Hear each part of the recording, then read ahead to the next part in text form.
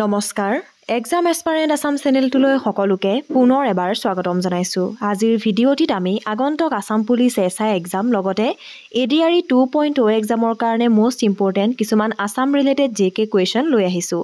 গতিকে আশা কৰিছোঁ আজিৰ ভিডিঅ'টিৰ পৰা আপোনালোকৰ যথেষ্ট সহায় হ'ব। তেনেহ'লে বেছি দেৰি নকৰি আজিৰ ভিডিঅ'টিলৈ আগবাঢ়োঁ আহকচোন। কুৱেশ্যন নম্বৰ 1ত সুধিছে হু ডিস্কভাৰ টি ইন আসাম। অসমত কোনে চাহ ডিস্কভাৰ কৰিছিলে? উত্তৰ হৈছে ৰবাৰ্ট ব্ৰুচ ইন 1823। 1823 চনত ৰবাৰ্ট ব্ৰুচে অসমত টি ডিস্কভাৰ কৰিছিল। Question number 2 what is the first Assamese short story collection. অসমৰ প্ৰথমখন চুটি গল্পৰ সংকলন কি হয়? উত্তৰ হৈছে সুৰভি। অ'কে, মনত ৰাখিব লগা প্ৰশ্ন, আসাম লিটাৰেচাৰৰ লগত জড়িত প্ৰশ্ন হয় এইটো। সুৰভি বাই লক্ষ্মীনাথ বেজবৰুৱা। ৰসৰাজ লক্ষ্মীনাথ বেজবৰুৱাৰ সুৰভি হৈছে অসমৰ প্ৰথমখন চুটি গল্পৰ সংকলন আৰু এইখন কিমান চনত ওলাইছিল? 1909 চনত। কেতিয়াবা আমাক চনটো সুধি দিব পাৰে, গতিকে চনটোৰ সৈতে মনত ৰখাটো দৰকাৰ।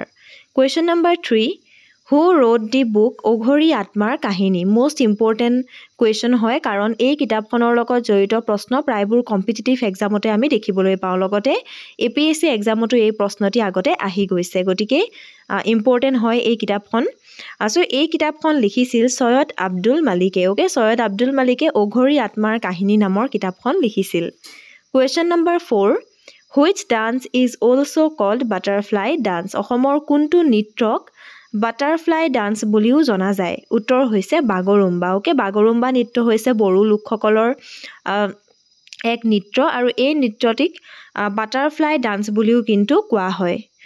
খুবেই ইম্পৰ্টেণ্ট প্ৰশ্ন। কুৱেশ্যন নম্বৰ 5ত সুধিছে who was the editor of আছামৰ পদ্য বুৰঞ্জী অৰ মেট্ৰিকেল ক্ৰনিকেল অফ আছাম। এডিটৰজনৰ নাম সুধিছে অসমৰ পদ্য বুৰঞ্জী আৰু মেট্ৰিকেল ক্ৰনিকেল অফ আছামৰ, আৰু ইয়াৰ উত্তৰ হৈছে সূৰ্য Kumar Bhuyan. Okay, question number 6 when Bodo সাহিত্য সভা was establish. Most important question, Bodo সাহিত্য সভা কেতিয়া গঠন কৰা হৈছিল? উত্তৰ হৈছে 16 নৱেম্বৰ 1952। 1952 চনত 16 নৱেম্বৰ তাৰিখে বড়ো সাহিত্য সভা প্ৰতিষ্ঠা কৰা হৈছিল বা গঠন কৰা হৈছিল। কুৱেশ্যন নম্বৰ 7ত সুধিছে হু ট্ৰান্সলেটেড দি বাইবেল ইনটু আছামিজ। বাইবেলখন অসমীয়ালৈ কোনে অনুবাদ কৰিছিল? মোষ্ট ইম্পৰ্টেণ্ট কুৱেশ্যন, আনচাৰ হৈছে আত্মাৰাম শৰ্মা। অ'কে, আত্মাৰাম শৰ্মাই বাইবেলক অসমীয়ালৈ অনুবাদ কৰিছিল আৰু বাইবেলখনৰ নাম দিছিলে ধৰ্ম পুস্তক। অ'কে, সেইটো মনত ৰাখিব লগা কথা। ধৰ্ম পুস্তক হৈছে বাইবেলৰ অসমীয়া ভাঙনি বা অনুবাদ। কুৱেশ্যন নম্বৰ 8 হাউ মেনি গাঁও পঞ্চায়তছ are there in Assam according to 2011 census. মই ইতিমধ্যে কৈছোঁ যে 2011 চনৰ যিটো লোকপিয়ল হৈছিল তাৰ তথ্যসমূহ আমাৰ পৰীক্ষাৰ কাৰণে খুবেই ইম্পৰ্টেণ্ট। আসাম পুলিচ এছআই এক্সামৰ কাৰণে বহুত বেছি ইম্পৰ্টেণ্ট হয় এই তথ্যবোৰ, গতিকে আমি মনত ৰখাটো অতি প্ৰয়োজনীয়। বাৰ্থ ৰেট কিমান আছিল, ডেথ ৰেট কিমান আছিল, মই ইতিমধ্যে এইখিনি কথা কৈছোঁৱেই আগৰ ভিডিঅ'ত। গতিকে পঞ্চায়ত কিমান আছিল সেইটো সুধিছে একৰ্ডিং টু 2011 চেনচাছ। অসমত গাঁও পঞ্চায়ত কেইখন আছে?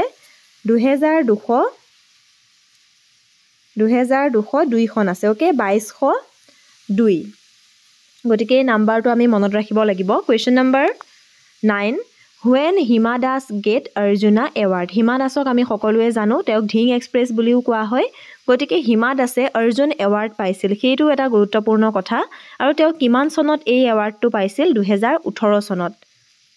অ'কে, 2018 চনত হিমা দাসে অৰ্জুনা এৱাৰ্ড পাবলৈ সক্ষম হৈছিল। ঠিক তেনেদৰে লাভলীনা বৰগোহাঁয়ে কেতিয়া অৰ্জুন এৱাৰ্ড পাইছিল সেই প্ৰশ্নটিও আহিব পাৰে। গতিকে সেই প্ৰশ্নটি কমেণ্ট ছেকশ্যনত জনাব আপোনালোকে চাই যে কিমান চনত লাভলীনা বৰগোহাঁয়ে অৰ্জুন এৱাৰ্ড পাইছিল। অ'কে, সেইটো প্ৰশ্ন আপোনালোকলৈ থাকিল। Question number 10 how many tribes are there in Assam. অসমত সৰ্বমুঠ কেইটা ট্ৰাইব আছে? উত্তৰ হৈছে 23টা। অ'কে, অসমত টোটেল 23টা ট্ৰাইবছ আছে, তাৰ ভিতৰত 14টা হৈছে হিল ট্ৰাইব আৰু 9টা হৈছে প্লেইন ট্ৰাইব। অ'কে, আমি সেইটো জনাটো দৰকাৰ যে টোটেল 23টা ট্ৰাইবছ আছে, তাৰে 14টা ট্ৰাইব হৈছে হিল আৰু 9টা হৈছে প্লেইনজৰ। কুৱেশ্যন নম্বৰ 11 হু অউন আছাম সৌৰভ এৱাৰ্ড 2021 2021 চনত কোনে অসম সৌৰভ বঁটা পাবলৈ সক্ষম হৈছে আমি সকলোৱে জানো অসম সৌৰভ অসম গৌৰৱ অসম বৈভৱ এনেকুৱা কিছুমান এৱাৰ্ড দিয়া হয় 2021 চনত দিছিলে আৰু সেই এৱাৰ্ডটো কোনে পাইছিল অসম সৌৰভ উত্তৰ হৈছে লভলীনা বৰগোহাঁই ওকে লভলীনা বৰগোহাঁই অসম সৌৰভ এৱাৰ্ড পাইছিল 2021 চনত Question number 12 Who was the first Assamese to get Sahitya Academy Award প্ৰথমজন অসমীয়া যি সাহিত্য অকাডেমি বঁটা পাবলৈ সক্ষম হৈছিল উত্তৰ হৈছে যতীন্দ্ৰ নাথ দুৱাৰা সো যতীন্দ্ৰ নাথ দুৱাৰাই প্ৰথমজন অসমীয়া তেওঁ সাহিত্য অকাডেমি বঁটা লাভ কৰিছিল ওকে সো এইখিনি আছিল আসাম ৰিলেটেড কোৱেশ্চন এনে ধৰণৰ কোৱেশ্চন আমি আগলৈ লৈ আহিম যেহেতু আমাৰ পৰীক্ষাসমূহৰ কাৰণে আসামৰ এনে ধৰণৰ প্ৰশ্নসমূহ পঢ়ি যোৱাটো খুবেই ইম্পৰ্টেন্ট হয় কাৰণ আমি কোৱেশ্চন পেপাৰত এনে ধৰণৰ প্ৰশ্ন প্ৰায় দেখিবলৈ পাওঁ ধৰি লওক বুকছ এণ্ড আথৰ্ছৰ প্ৰশ্ন দেখিবলৈ পাওঁ 2011ৰ সেন্সাছৰ প্ৰশ্ন কিছুমান দেখিবলৈ পাওঁ